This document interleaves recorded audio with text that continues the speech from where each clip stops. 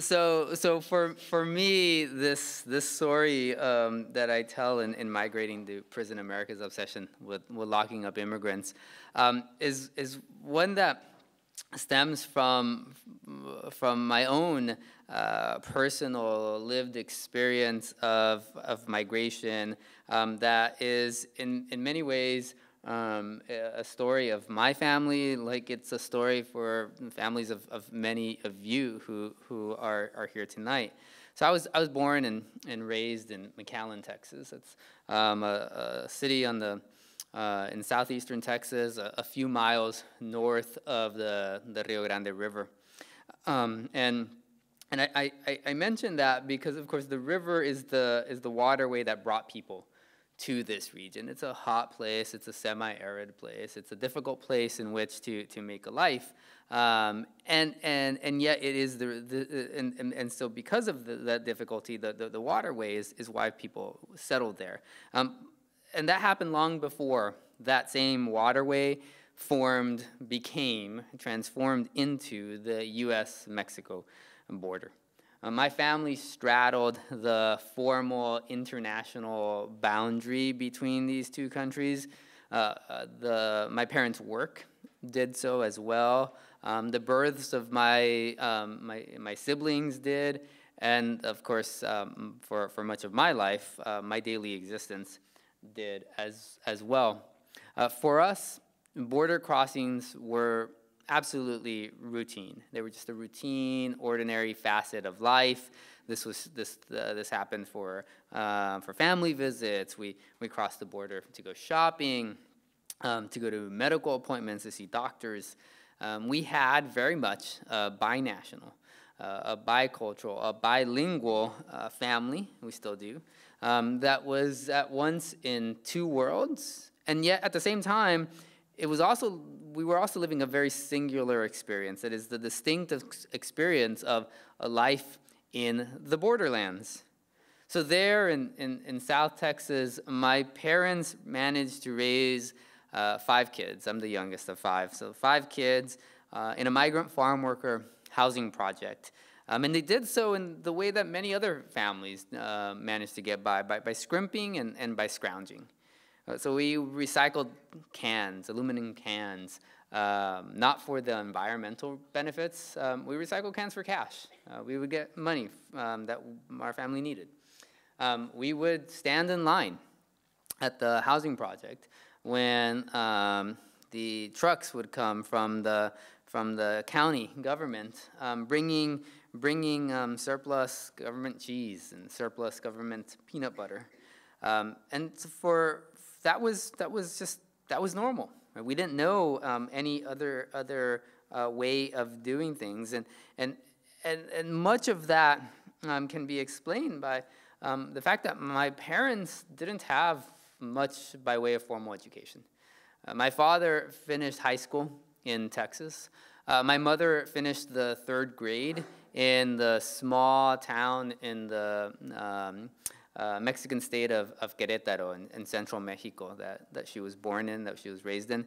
She went through the 3rd grade because that was it. That was the extent of school that existed in her little village. And in our family mythology, she actually went to 3rd grade twice, and it wasn't because she was doing poorly. It was because she liked it so much. She didn't want to stop going to school, but when 3rd grade is all you can get through, well, she was able to convince her father to allow her to stay for an extra year. And so my parents didn't have much formal education, but I still don't know whether it's despite that or whether it's because of that. But for them, education for their kids was absolutely everything. They filled my mind, they filled my siblings' minds with the ambition for learning that they had, but that they had been unable to fulfill formally for themselves. And so they prepared me to thrive in worlds that I didn't know existed, that I think that they didn't know existed. And so when I left that in-between space of the borderlands, ni de aquí, ni de allá, it's often said, I found myself startled and entirely unmoored in the imposing halls of the university that I was attending, Brown University in Rhode Island. I mean, the extent of I love Brown, but the extent of wealth and the different cultural norms and expectations were absolutely jarring. I mean, so unfamiliar that I think at times I didn't realize that I was out of place. I mean, that was how much I was out of place. And yet I got through that, and eventually I managed to find myself in law school, and again I was disoriented once again by that experience, and yet I found the courage to keep moving forward, to keep evolving as a person and growing as a student in that childhood of crossing boundaries. It was through those experiences, far away from the South Texas community that initially breathed life into me, that I came to see what was not apparent to me as a child. So as a kid, knowing no other way of life, I had been unable to see the power of that border over the bodies that dared to cross it. I did not know that the Border Patrol, that La Migra, was not an everyday feature of life, as experienced by most people in the United States, because it was an everyday feature of life, as experienced by most people in my life. I did not know that checkpoints an hour north of the border would raise eyebrows outside of the region. I did not know that there was anything strange about the occasional tío sleeping on a couch in our living room because he was trying to make his way back to his job somewhere up north. In short, I did not realize the power that the law had on my daily experience, on the experience of others in my community, until I found myself outside of that familiar space and managed to, and had the opportunity to reflect on where it is that I'd been. But there was one facet of South Texas that continued to remain hidden from my view until I actually returned to the region as a newly minted lawyer with a shiny new bar card in hand. And I went back so that I could join my brothers in representing migrants, both of whom are older, I like to point out, but both of whom are relevant to you are SU grads. I have a family of three SU law grads, my two brothers and one of my sisters-in-law.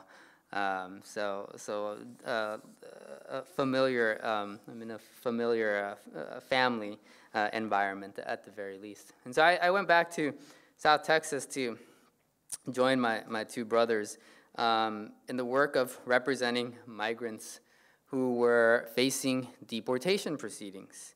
And once I started doing that work, I learned of this facet of life in South Texas that had previously been unknown to me. And that is the experience of, or the existence of immigration prisons. So all of a sudden, I found myself representing clients in detention centers that I hadn't known existed. Sometimes they were surrounded by onion fields, like stinky onion fields that go on forever. Sometimes they were surrounded by wildlife refuges, gorgeous natural environments. But they were always remote, even by South Texas standards. And so these prisons were housing incarcerated individuals, and it turns out they'd been there all along, only I'd been completely unaware of that. So in effect, they had been, for me at least, hidden in plain sight. And I remember vividly the very first time that I drove to one of these facilities, the Port Isabel Detention Center, which is about 1,500 beds, and it's been around since the mid-1980s. As I drove there on a small 2-lane road that I'd never been on before, I actually pulled over at one point just to admire the scenery. There were these native bamboos growing out of a series of small lakes. There were these gorgeous white birds that were perched along the edge. They're egrets, I now know, but I didn't know that at the time. And so in the 2 decades or so that I'd lived in South Texas before then, I'd never seen anything like this. This is a part of the region that's actually really, I now know, is actually really well known outside of the region. It's actually an important part of the local economy because a lot of people from places like this, from the Midwest, other parts of the United States, go down there to look at the birds. It's a wildlife refuge that's famous for being a nesting area, a resting stop for migratory birds that are heading back and forth from Central America in particular. But I'm not a birder. And I don't know any birders. I still think I don't know. I don't know any birders even now. I definitely didn't know anyone who was doing any birding back when I was growing up. So I stopped to look at this and was absolutely stunned by what I saw. But I had an actual job to do, so I had to get back in the car. And so I did, and I continued along my way, and I didn't stop again until I reached the guardhouse at the entrance to the Port Isabel Detention Center. Fencing surrounds the imposing concrete walls of what is a series of prison buildings. You go through one security checkpoint just to get into the parking lot, and then another to enter the facility. And once you do that, once you get past the second layer of security checkpoints, then you're inside, and there are steel doors, and there are surveillance cameras watching everything, and there are escorts. And then there's a cinder block visitation room where the rare attorney meets with clients. And I say rare attorney because in immigration court, there is no right to government-appointed counsel, which means if you're lucky enough to find somebody to work for free, great. And if you're not, then you need to find the money to pay for someone like me. Right? And most people who were locked up there were not so fortunate. So it's not because of anything I brought to the table. It's simply because most people simply didn't have the money to hire a private attorney, and so they were going through the process completely by themselves, the process of trying to find a legal basis to stay in the United States. So that was then, and now I'm privileged to call myself, I'm still a lawyer, I'm a law professor, I'm a teacher, I'm a writer. I've written for more than a decade about the ever-growing intersection between criminal law and immigration law, about the criminalization of migrants themselves and of migration.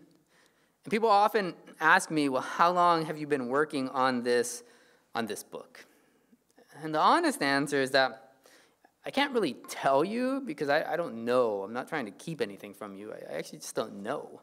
The idea for the book probably started on that drive to the Port Isabel Detention Center.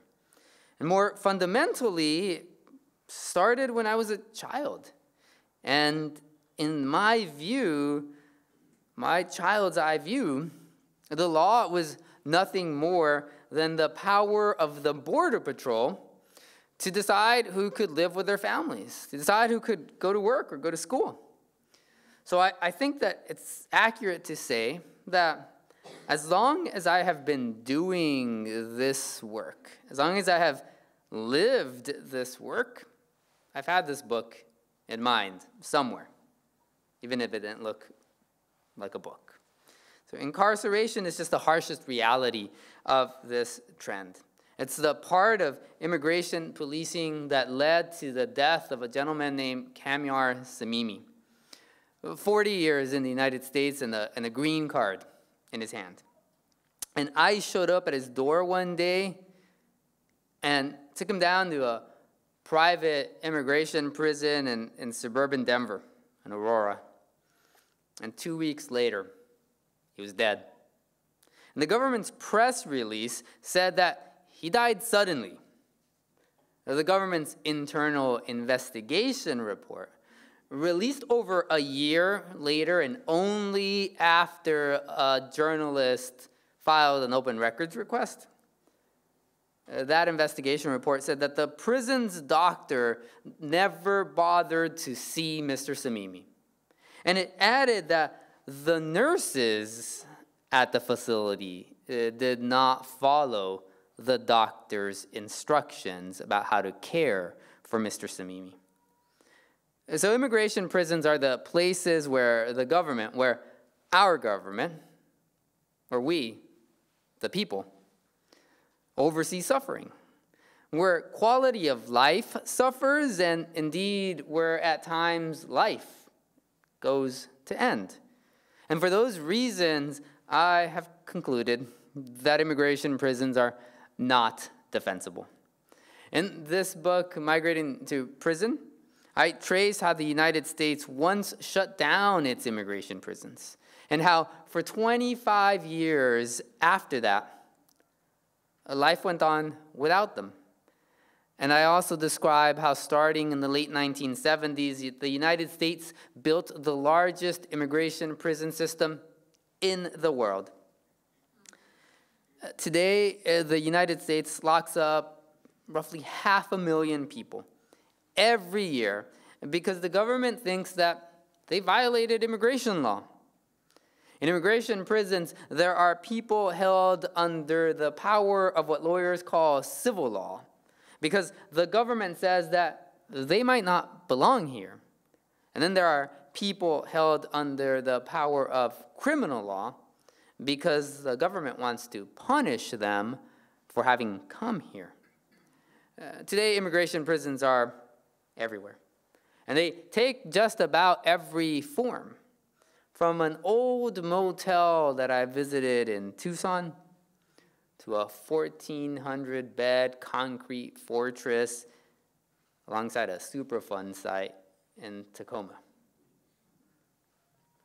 Some people are there because the government wants to strip them of permission to be here. Take Jerry Armijo, who I spoke to when I was writing this book. Raised in South Texas, not far from where I grew up. We were both born into a poor, overwhelmingly Mexican community in South Texas. Only I was born north of the Rio Grande River, and he was born on its southern side.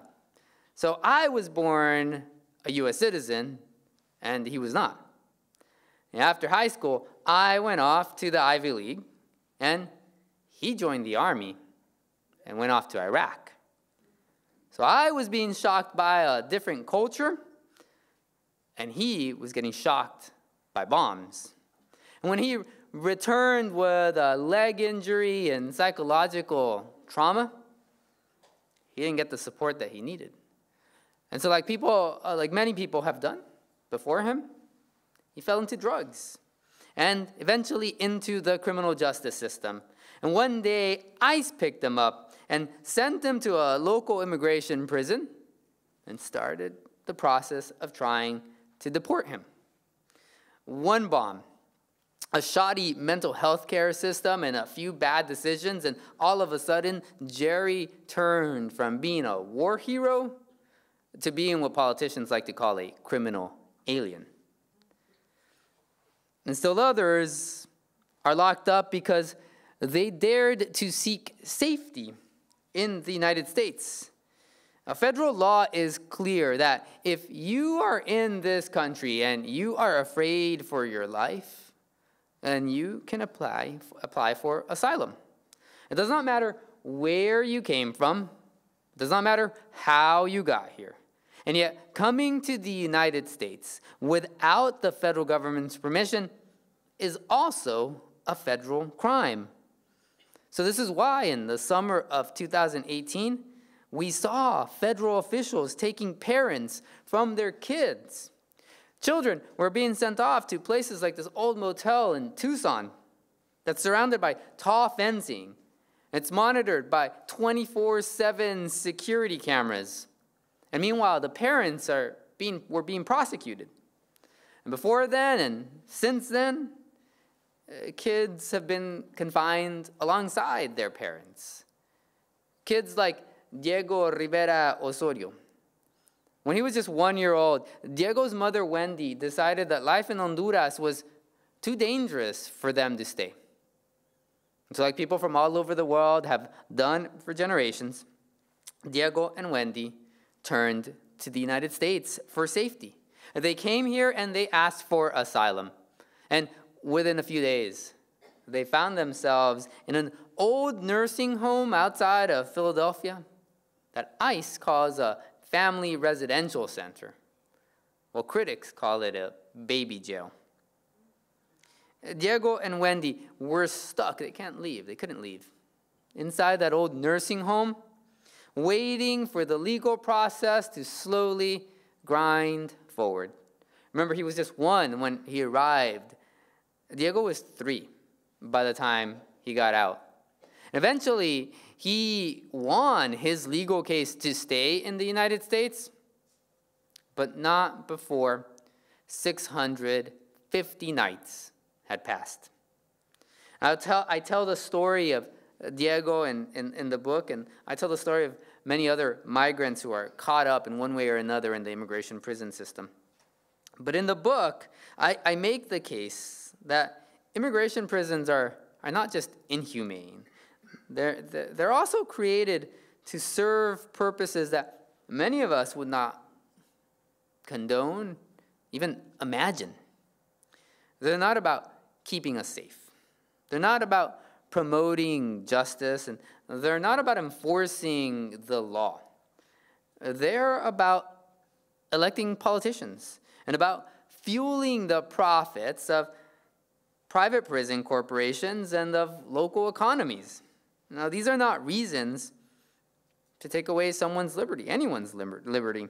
To give you a little bit of context about the political underpinnings of the immigration prison system that we rely on so heavily today, let me read a passage from the book that takes us back to 2014, November 2014, the Obama era. In a primetime immigration speech on November 20th, 2014, President Obama explained that his administration's immigration enforcement priorities target felons, not families, criminals, not children, and gang members, not a mom who's working hard to provide for her kids. Well, President Obama's exhortation is as good as an example as President Trump's trite comment about targeting bad hombres. I'm preparing. I've tried to mimic the way his pronunciation. I can't do justice to it. So just bad hombres. Both of these simplify complex human beings. Felons are part of families, just like one person's bad hombre might be another's father. It hurts that he was trying to be a dad and he can't, Cecilia Ekihua said about her father, locked up for returning to the United States to reunite with his kids. The easy sound bites make for politically useful talking points, but they're a lousy basis for public policy. The shifting sands of the political debate about which migrants deserve to live freely in the United States and which don't expose the pernicious edge of sorting the good from the bad. Listen to most elected officials talk about immigration, and one commonality quickly becomes obvious. Everyone, it seems, wants to lock up and deport criminals. President Clinton signed laws that made it easier to land in an immigration prison and harder to get out. His successor, President Bush, inaugurated the era of hardline criminal prosecution of immigration law violators. President Obama and his top immigration officials repeatedly claimed to focus their resources on so-called criminal aliens and oversaw the largest immigration prison population in history until then. The Trump administration is not different. In his first week as president, Donald Trump signed an executive order declaring aliens who engage in criminal conduct in the United States to be a particularly significant threat to national security and public policy. Despite the consistent bipartisanship of tarring migrants who have committed a crime, it's impossible to sort the good from the bad consistently. Obama's felons, not families remark categorized people into two boxes: family members on the one hand and criminals on the other. Trump uses two different categories: law-abiding citizens, almost always depicted as white, and law-breaking migrants, almost exclusively not white. Both categories are convenient rhetorical ploys that make for good sound bites, but neither can be defended logically. The criminals that Obama derided are also family members. Families include criminals, and criminals have families. Lots of crime, in fact, is committed against family members. Politicians and pundits inclined to dislike migrants have a sharp eye for their worst mistakes. When Iowa police pinned blame for the murder of white college student Molly Tibbetts on Cristian Baena Rivera, an unauthorized migrant from Mexico, Trump quickly stood in front of a camera and complained, "We have tremendous crime trying to come through the border." In Trump's view, crimes, not people, cross the border. By contrast, President Obama was the opposite of Trump's crudeness and callousness. Still, the Obama administration heavily publicized its policy of targeting migrants with criminal histories while going easy on people who had avoided blemishes. Even the DACA program was off limits to young people who had been convicted of some crimes. Trump's complaint is certainly cruder than the Obama administration's policy, but both examples fit into a broader bipartisan pattern. In political conversations, migrants are expected to be innocent. If they are not, they stop being in the good graces of policymakers and the laws they make. "We love our victims innocent," writes the philosopher Mladen Dolar. "We empathize with them as long as they appear to be innocent. But the moment they display some trait that is not entirely amiable, the sympathy is cut short." For U.S. citizens, blemishes are to be expected because humans are imperfect creatures. We mess up.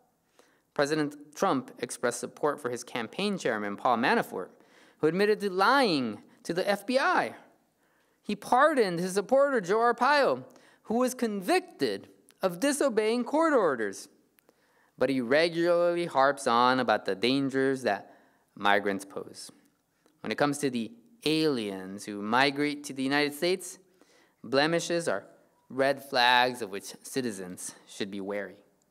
So this is a story, the story of immigration in prisons and how we got here, why we do this. Is certainly a story about politics, but it's also a story about money. For private businesses and local governments, immigration prisons are an attractive financial spigot. In 1 year alone, Congress spent $2.7 billion on ICE's detention system. The two largest private prison corporations in the United States, CoreCivic and the Geo Group, which runs the Tacoma facility, get about half of their revenue from the federal government. Now, to elected officials, a threat to their high employment private prison is quite often a threat to their reelection bids. Now, let me describe this relationship with another passage from the book that takes us to a rural part of New Mexico. Most days are quiet in Milan, New Mexico. The Wow Diner offers a 1950s throwback experience with red booths lining the U-shaped building. And the Kiva Cafe smothers its sopapillas in a red chili that screams New Mexico cuisine. If Milan's 3,000 residents want more options, they can jump on Interstate 40 and and head an hour and a half east to Albuquerque, unless they are locked up. Almost 40% of Milan's population lives inside the Cibola County Correctional Center, a monochromatic complex of beige buildings tucked behind the Wow Diner. Owned and run by CoreCivic, one of the two largest operators of private prisons in the U.S., for many years, the Cibola County Correctional Center held people convicted of entering the United States clandestinely, a federal crime. As convicted criminals, they were behind bars because they were being punished. Rings of concertina wire surround or stretched across the tops of 2 layers of fencing, leave a clear impression that punishment is the goal. In return for running the Milan prison, CoreCivic received a steady revenue stream from the Justice Department's Bureau of Prisons. Milan, meanwhile, came to value the prison's place in the town's slumbering economy. Roughly 300 locals work there. When the Bureau of Prisons announced in July 2016 that it would not renew its contract with CoreCivic, which at the time was actually called the Corrections Corporation of America, a shudder jolted the community. One resident, reflecting on the many prison employees that she knew whose livelihoods were suddenly at risk, boiled down her thoughts to this: it sucks. That was the summer of 2016, and when that happened, the federal prison agency's decision to cut off the Cibola County facility seemed like a death knell.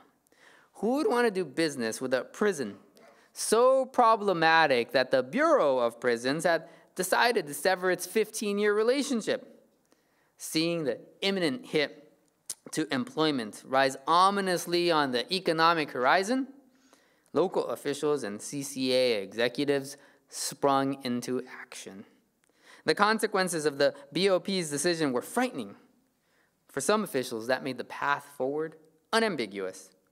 My first option is for it to stay private because of the revenue the prison produces for the city of Milan, the local state senator, Democrat Clemente Sanchez, said.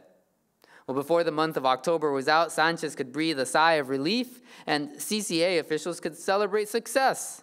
Another contract was in place, this time with the Department of Homeland Security, ICE. As the federal government's principal immigration law enforcement arm, ICE is tasked with detaining people facing the possibility of forcible removal through the nation's immigration court system. Except for when ICE officers mistakenly pick up a U.S. citizen, which does happen. Everyone locked up on behalf of ICE is either a migrant waiting to learn whether she will be allowed to remain in the United States, or a migrant already ordered removed, awaiting the next available one-way spot on an airplane or bus. But unlike the Bureau of Prisons, ICE does not imprison to punish. It imprisons to give the federal government time to decide who gets to be in the United States and who does not. This isn't punishment, courts tell us. It's just deciding where on the map people should stand. Well, they should stand at the same facility where others were being punished not too long before. Well, politics and profits are the reasons why we lock up people, but they're not reasons that we should lock up anyone. And that's why, in the end of the book, I call for abolishing immigration prisons, which I admit is not at all a small task. But it's also not impossible, as I said earlier. To begin with, it's been done before. Most people know something about Ellis Island, and when we think of Ellis Island, we think of it as that place that welcomed generations of newcomers to the United States. Well, it did that. But it was also an immigration prison with an ironic view of the Statue of Liberty. The anarchist Emma Goldman spent time there. The singer for the Metropolitan Opera, Ezio Pinza, did too. A little boy named George Zimmerman was born there, a different George Zimmerman. Just like today, In the 1950s, immigration prisons like the one on Ellis Island were said to protect us from ungodly dangers. Today, it's terrorists and it's gangs. Back then, it was communism. The Soviet Union was recovering from the immense pounding that it had taken during World War II. The Cold War was beginning, and that little speck of land off the coast of Manhattan was supposed to keep us safe from people like a woman named Ellen Knopf. Ellen Knopf is somebody whose story I find fascinating, so let me share just a few paragraphs of her story. She was born in Germany, but she spent part of Hitler's reign in Czechoslovakia. When war caught up with her, she headed to England as a refugee, where there she worked for the Royal Air Force and then the United States Army. While helping the Allied forces, she met U.S. citizen and Army veteran Kurt Knopf. After the war, the two married with the approval of the Army's commanding officer in Frankfurt, taking advantage of the War Brides Act, a special immigration procedure created by Congress precisely to let war veterans return to the United States with their new wives. Ellen arrived in New York on August 14, 1948. That's when the honeymoon turned into a nightmare, citing evidence that they refused to disclose even to the Knopfs. Immigration officials at Ellis Island were anything but welcoming. Ellen was excluded from the United States and sent to the restrictive quarters of the island's immigration station to fight for her freedom. As we approached Ellis Island, she later wrote, I could see that parts of it were enclosed by double wire fences, topped by barbed wire, and marked by what appeared to be watchtowers. These fenced-off areas were subdivided by more fences, which gave the whole place the look of a group of kennels. An official history published by the now-defunct INS described it as a grueling detention-like penitentiary. Ellen wasn't even given a hearing at which she might claim her right to enter the United States or plead for mercy. Time and again, immigration officials denied Ellen's attempts to live freely in the United States with her husband. Time and again, they cited secret evidence that her admission would be prejudicial to the interests of the United States. Insistent, she fought her way all the way to the U.S. Supreme Court, where she found little comfort. The Constitution's promise of a fair hearing proved meaningless. And despite Justice Robert Jackson letting her off Ellis Island in May 1949, his colleagues weren't so sympathetic. For people like Ellen, hoping to enter the United States, the court ruled, Congress can create any procedure it likes. Whatever the procedure authorized by Congress is, it is due process as far as an alien denied entry is concerned, the court wrote in January 1950. The next month, Ellen was back on the island, and 8 decades later, courts continue relying on this line to deny all but the most limited procedural protections to migrants who have not been inspected and legally authorized to enter the United States. By the 1950s, when Ellen Knopf was spending time in this kennel-like facility, these days we might call this a perrera. As those of you who follow news about Border Patrol stations are familiar with that term. By the 1950s, the Ellis Island facility needed to be, it was in bad shape, so it needed to be repaired or replaced or discarded. And in the White House was the war hero turned Republican president, Dwight Eisenhower. And no one had to tell Dwight Eisenhower about the dangers that the United States faced in the aftermath of World War II. And yet, instead of fixing up the Ellis Island prison, Eisenhower chose to shut it down. On November 11, 1954, the very first Veterans Day, Eisenhower's Attorney General, a man named Herbert Brownell, presided over a naturalization ceremony at Ebbets Field, home of the old Brooklyn Dodgers. And while there, he announced the government's new position. He said, today the little island between the Statue of Liberty and the skyline and piers of New York seems to have served its purpose. A few days later, the New York Times was reporting on this new policy, and it wrote, "The last detained alien, a Norwegian seaman who had overstayed his shore leave, was a passenger on the Battery-bound ferry." The United States government knew who this Norwegian seaman was. His name was Arne Peterson. The United States government knew that he had had permission to enter the country, to work, and then he was supposed to leave. And the United States government knew that he had not left. And the United States government knew where he was. He was in their custody, inside that Ellis Island prison. And it was the United States government that let him out, put him on a ferry into Manhattan, and none of us, not the United States government or anyone else, knows what happened to Arne Peterson after that.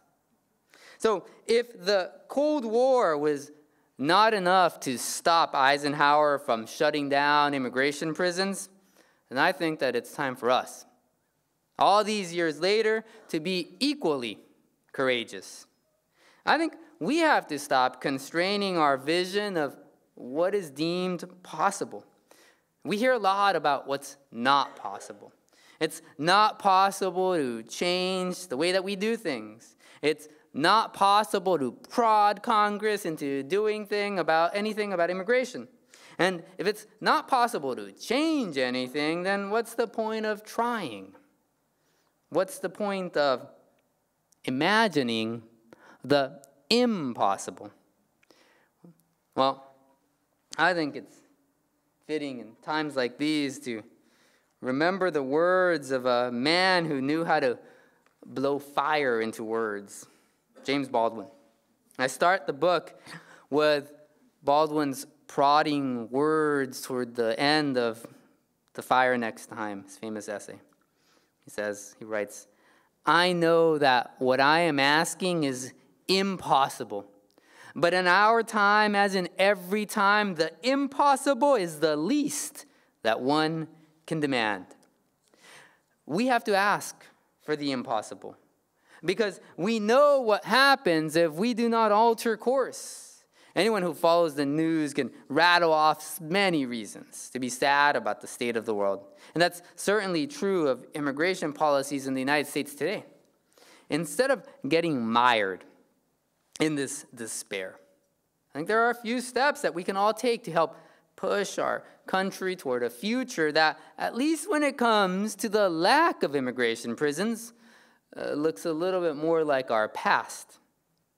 First, join forces with your courageous neighbors, several of which are sitting in this room with us tonight.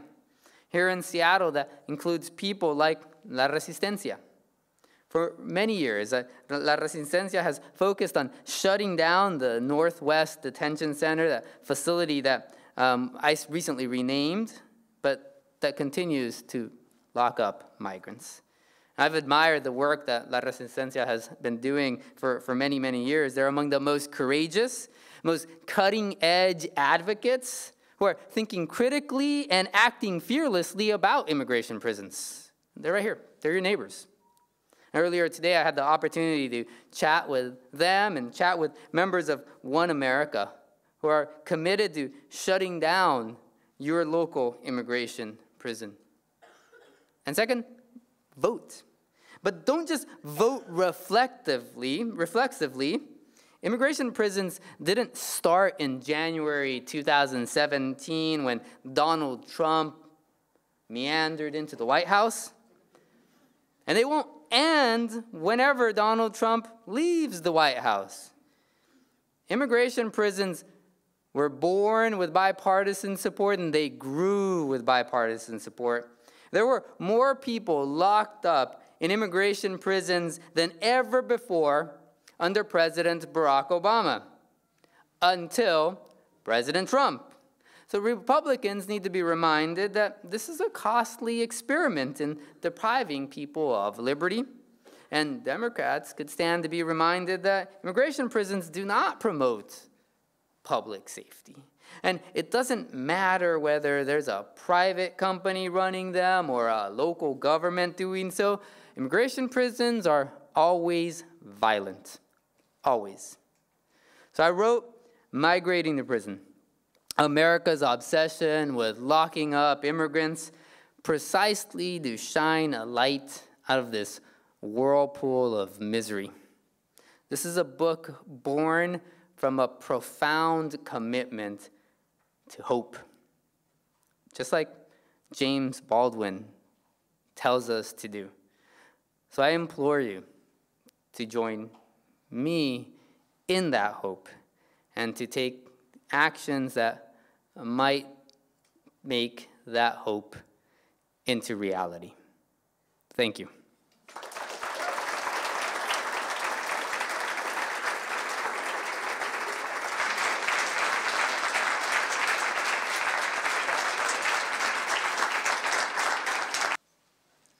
Hi, how are you? I'm good. I wrote this down. Can you talk about the relationship between immigration, prisons, and climate change? I know more and more migrants from Central America are seeking respite from the effects of climate change, especially in that area. Do you feel like this influx in climate refugees will bolster countries' current stance on immigration prisons, or perhaps have the opposite effect? Thank you. Yeah, as more people are displaced by the economic and environmental impacts of climate change, then we can expect more people to leave wherever it is that they call home. And given long-standing migratory patterns, the long-standing relationship between the United States and many countries around the world, but most pronounced countries in Central America, I think what we're seeing now with migrants from Central America making their way to the United States is only likely to increase. And if what we do is decide that the proper course of action for the United States is to respond to that Central American migration with the harsh edge of the options that are available to it through prisons, and if we decide that now, then there's no reason why we wouldn't decide that when more people are starting to come. So I think rather than wait for those impacts to get worse, I think the time is now to start thinking hard about what the proper immigration policy response is in that future that sadly seems to be coming.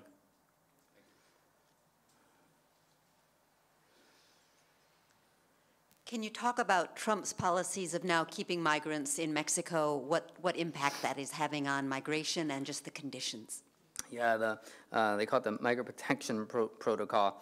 There's a policy that the Trump administration put into place with regard to asylum seekers that requires that folks wait out the process of requesting asylum in Mexican border towns. Now, many of these are Mexican border towns with which I have a lifelong familiarity. Places where I was visiting frequently as a child and as a younger adult. And so these are places that for me are very important on a personal level. But they're also places that I've seen transform. In many ways, some of these communities are really quite dangerous, and certainly more so when you are a member of a vulnerable group, like a person who's made your way there, fleeing persecution, fleeing violence.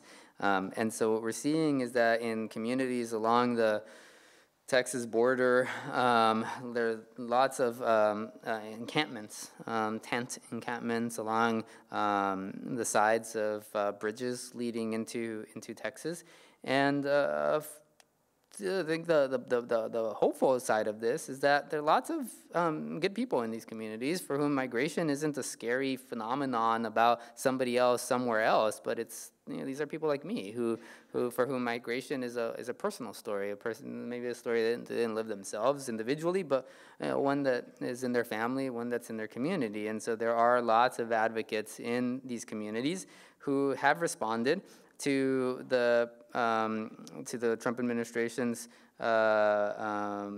policy initiatives by doing what they can, providing food and clothing and blankets. For a while, there were school lessons happening on a bridge for kids, all done by volunteers, all done in one of the poorest parts of the United States. So certainly people who could use support. Whether that's through sweat or through financial support. In California, they passed a law to prohibit private detention centers. And can you talk about what they're doing in California? Are they just letting the people out, or what is happening? Yeah, so there's the governor of California a few months ago signed a law that would that goes into effect actually in January 1st, and yeah, the goal is to make it impossible for private prison corporations to operate, and there's sort of a gradual scale down process, but that's the end. That's very clearly the end goal. I mean, no one's denying that.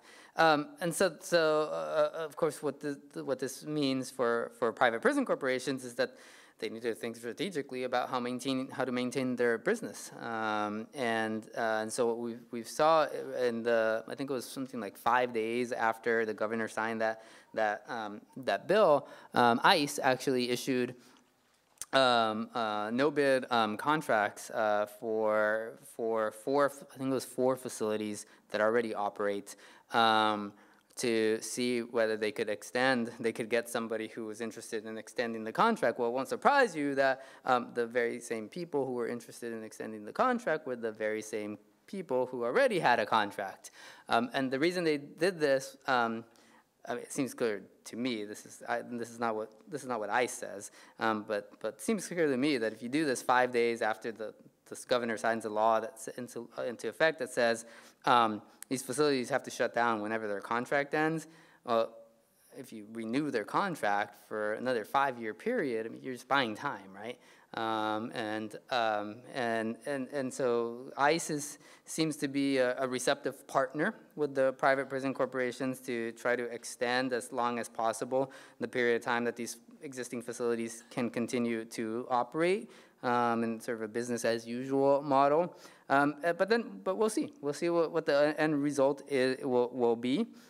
One concern that activists often raise is, does this mean that folks are just going to end up getting transferred to someplace else? Maybe, but I think from my perspective is that this is a way of raising awareness of the fact that this population of people exists, that somebody is profiting handsomely from human bondage, and also suggests that there are levers that can be pulled to raise the cost of engaging in these business practices. I found it very telling when you were highlighting the politically convenient distinction between criminalization of migrants versus, family migrants, as well as the claim of the Bureau of Prisons to be interested in detaining migrants who had broken the law versus ICE's claim of detaining migrants in terms of trying to decide whether or not they should be deported, and the reality that those categories are very blurred.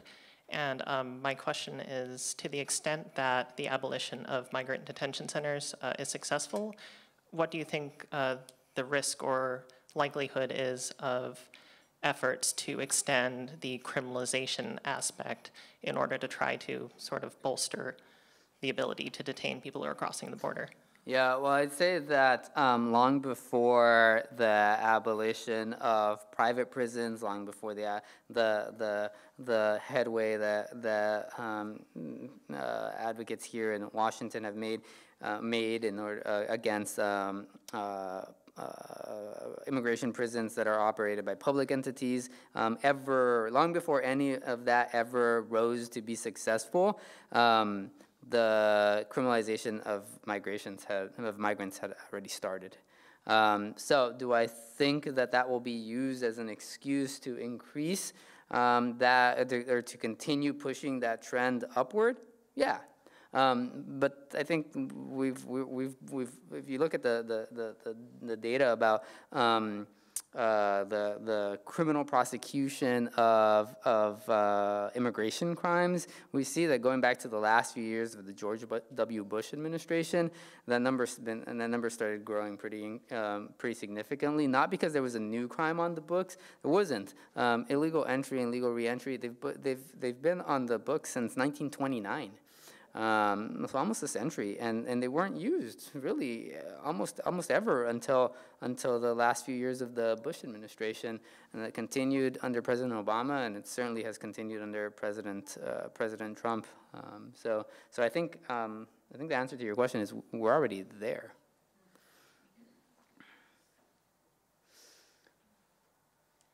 Hi. I'm curious whether your research has led you to examples of other countries that are destinations for asylum seekers, and how they process incoming migrants without using the type of detention system that we have here. Yeah, I think one of the things that is important for me never to forget is the impact that the U.S. has on other countries. So I wrote a lot of the book actually in Slovenia, and it's just in case you're not immediately able to put Slovenia on the map. It's northeast of Italy, south of Austria, and one of the things I learned while doing this work, while writing this book there, and talking to people about it was everyone's interested in what's happening in the U.S. In part because of the economic and military footprint that we still have, but in part because we still legitimate a lot of conduct. If it's acceptable for the U.S. to do it, then it's acceptable for others to do it. And so other countries with governments that have tendencies toward to adopt harsh approaches to migrants look to the U.S. model. Not necessarily, not always for money, although we certainly do see that. We see that with regard to the Mexican government in particular recently. But oftentimes just as a political example or an intellectual example of what is an appropriate course of action, an acceptable course of action. And so, yeah, we do see that the UK is increasing its confinement of migrants. We see in Australia similar situation, in Europe.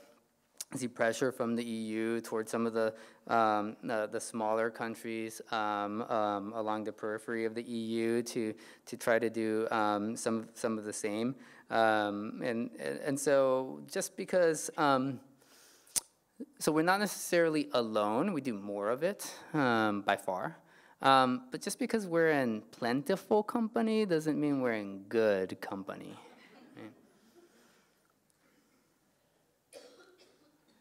Hi. So the Trump administration has proposed and I believe tabled a push to brand Mexican drug cartels as terrorist organizations. And I was wondering if you could comment on what implication that has for people who move through Mexico and might encounter those cartels, who might seek an immigration benefit in the U.S. And then more broadly, I'm wondering if you have any advice on how we can push to disaggregate national security interests from immigration policy, because it seems that most of the most inhumane immigration policy changes have been made in the name of national security. Yeah. So I think the answer to your question about the cartels being designated as terrorist organizations is somewhat answered by the fact that it's been tabled. It would make it harder to deny asylum claims, in particular by folks who are fleeing from these organizations. Now, I've learned my lesson under the Trump administration. Just because it's harder to do something doesn't mean that they won't, right? I won't put it past them to decide that somebody is fleeing from a terrorist and yet not deserving of our protection, right? So that's just the reality we're living in. When it comes to your question about national security and immigration, yeah, that certainly is true. A lot of harsh immigration law reforms and policy responses do come very directly from concerns about national security. In 1996, after the Oklahoma City bombing, despite the fact that it was a group of very white men who committed that atrocity, some of the legislation that results from Congress, it directly affects immigration law and makes it easier to find yourself locked up and harder to get out. That said, I think there's actually hope in the past. Again, the Eisenhower administration, national security was the justification for Ellen Knopf being locked up in that facility, and she wasn't the only one who was in that Ellis Island facility for that very reason. The government insisted for years, we can't tell you this. You are so dangerous to us, Ms. Knopf, that if we just tell you why you're dangerous, that's gonna bring the whole thing down. Right? It turns out, so she was able to get enough. She mounted a PR campaign, got support from a bunch of newspaper editorial boards and members of Congress. And they finally, despite the Supreme Court saying, look, the government doesn't have to give her a hearing at all, period. They actually convinced the Attorney General to give her a hearing, just for political reasons only. Turns out the evidence against her was really flimsy. The government eventually, the Attorney General actually released her. And it turns out they got divorced. So, I mean, this was a stressful time, like the beginning of their relationship, and she was locked up for a long part of it. So I don't wish this on anyone. But what it shows is that even at least in that moment when a national security was at the forefront of everyone's mind, right? The threat that the Soviet Union presented to the United States was very real, very real. And Eisenhower certainly knew that, and yet we were able to disaggregate that. And so I don't know, maybe there's something to be said about the courageousness of Dwight Eisenhower. I'm not convinced that he was that special. I think there must be someone among us who also has the courage to think hard about whether it makes sense to do this and to simply categorically point to the threat of national security. That seems overly simplified to me.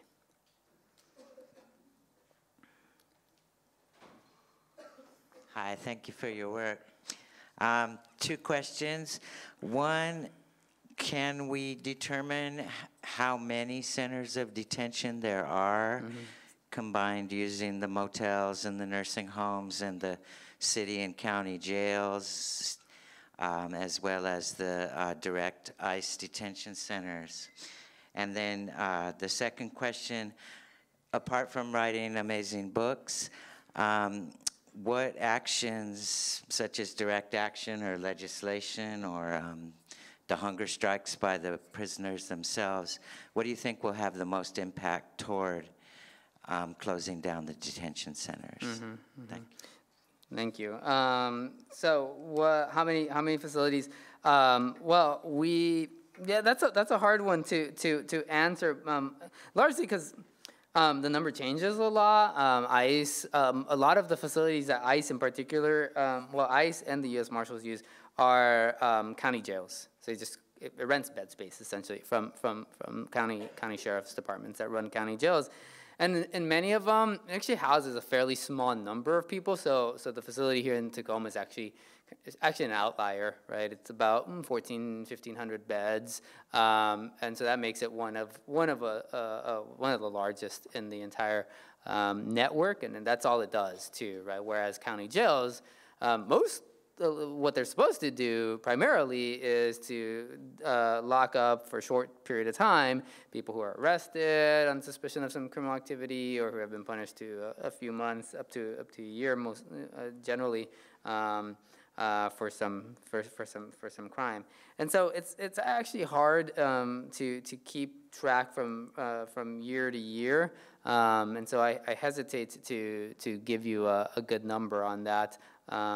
But the population overall hovers in the 400,000 to 500,000 range of people per year, and that to me that's the number I tend to use more frequently because I think it's more meaningful than just the number of facilities where some of them might have held one person, right, or two people. What actions? Organizing. I think community organizing is the most important thing. I don't think it's lobbying Congress. I don't think it's lobbying the president.